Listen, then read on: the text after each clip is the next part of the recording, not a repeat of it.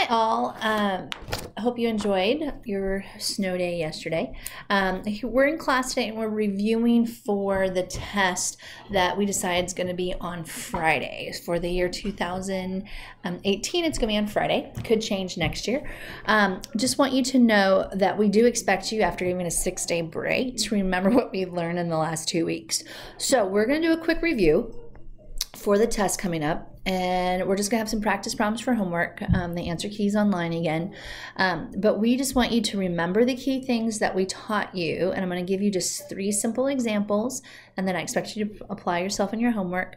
If you have a lot of questions, I expect you to either come in and work with myself or Mr. Smith, but I think it should work pretty good. So first of all, let's stay to the very beginning. We're solving equations with trig values in it, okay? And we want to do one thing. I want you to remember, no matter what, when we're solving, I want you to remember that we are really only going to look at the domain for answers between 0 and 2 pi. And we're not going to include 2 pi unless that's the only answer you get when you're solving the problem. Otherwise, we want everything less than 2 pi when we're working with it. And so remember, on some of the problems when we're looking with the period and stuff, we have to make sure that we're under 2 pi when we do our answers. So do not forget, that's what our domain is going to be, and so that's where our answers are going to be between.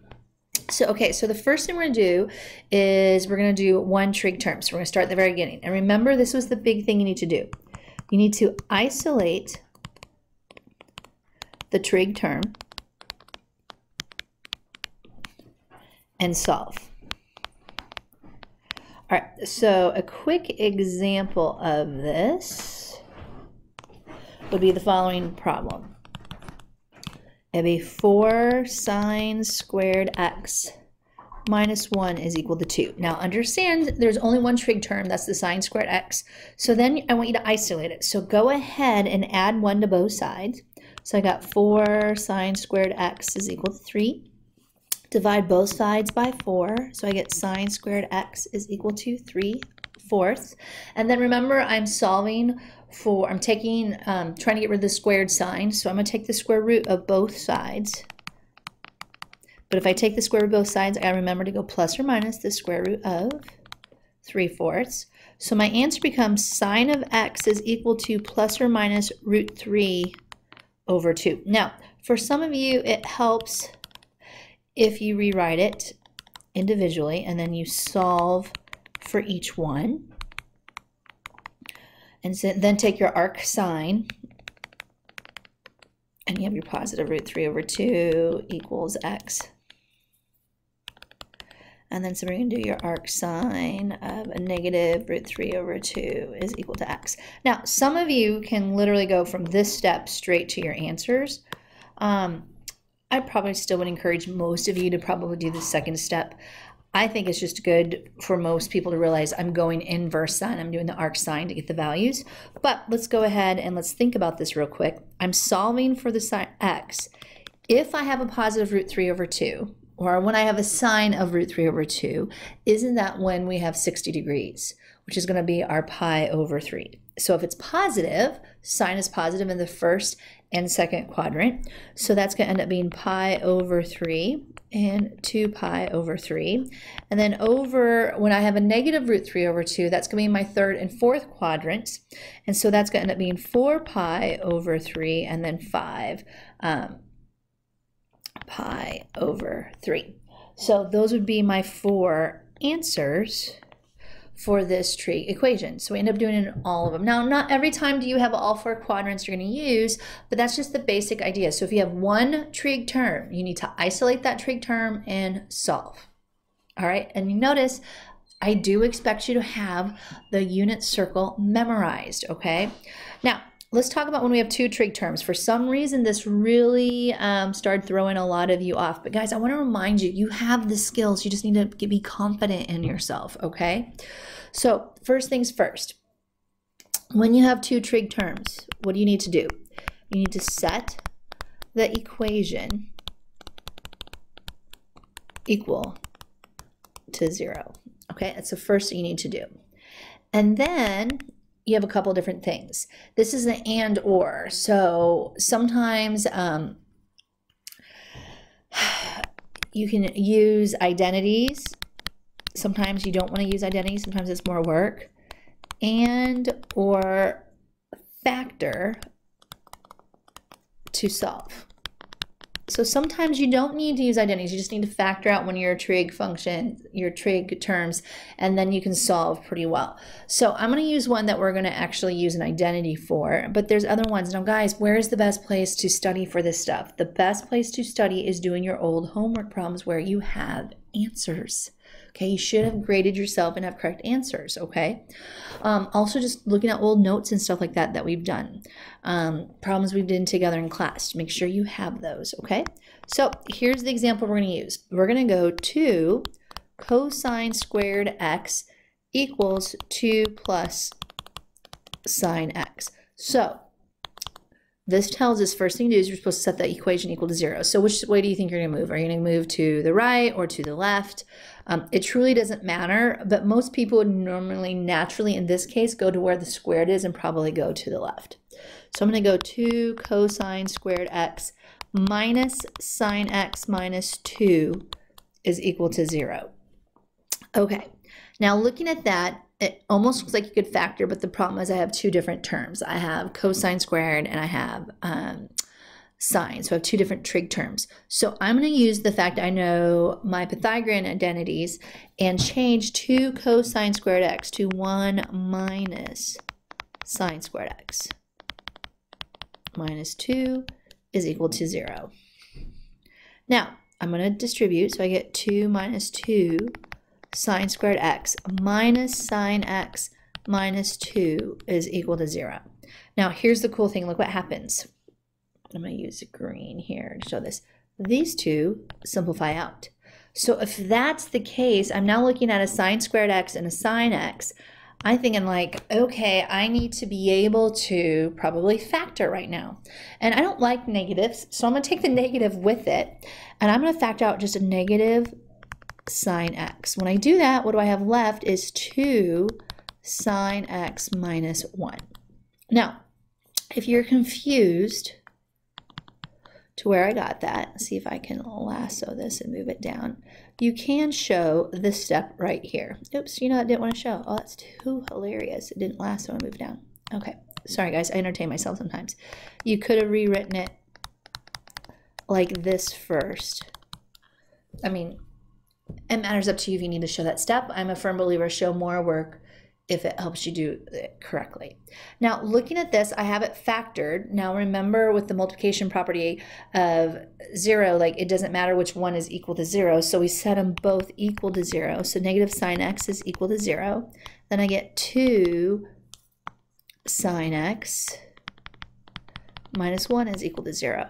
Well, on this first one, I divide by negative 1, and obviously I'm going to get 0. So when is sine equal to 0? Well, that is when you're at 0 or pi. So we got two of them right now. Then if I'm solving for sine x, my trig equations on the right here, I get sine x is equal to a positive 1/2. Well, when is sine equal to 1/2? Well, that's 30 degrees, and it needs to be positive. So that's going to be in your first and your fourth quadrants, and that means we have to be exact answers, so that's in radians. Now again, if you need to show your arc sine step, no one's going to stop you. Notice I didn't do that here, but you could put in that step if you need to. If you don't, I'm okay with that as well. Did everyone hear me on that? I'm good with showing it either way. Notice though, I did get to this step no matter what. So when I do that, we said that was going to be when it was 30 degrees, and so that's going to be over 6, and so we're going to have one that's going to be pi over 6, and then just short of 2 because it's in the fourth quadrant, and so that's going to end up being 11 pi over 6. So those are our 4 answers for when we have this equation, so when we had 2 trig terms. Okay, now, however, we also know the equations don't stay real pretty all the time. We can get ones where the angles of that trig equation are really kind of fancy. That's when you can see ones like, you know, x minus pi over 2 could be in there, or you can get like x over 3, or you can get like 3x, you know, things like that that would go in for the trig function. So we're going to go ahead and write what you're supposed to do. First of all, If an angle's other than an x value, okay, you're going to let theta equal the angle. Then, okay, you're going to solve for theta, then solve for x. Okay, so we're going to go solve for theta, then x. And add the period if necessary. Now let me tell you when it's necessary to add the period. That's when you're going to get ones where it's anytime it's under like 2 pi is your period. So kind of think about those. All right. So let's do an example of this that we can get together. And I think this one will be probably too easy, but I just want to remind you of a few things. One reason why I'm picking this one. What if we get the one like this?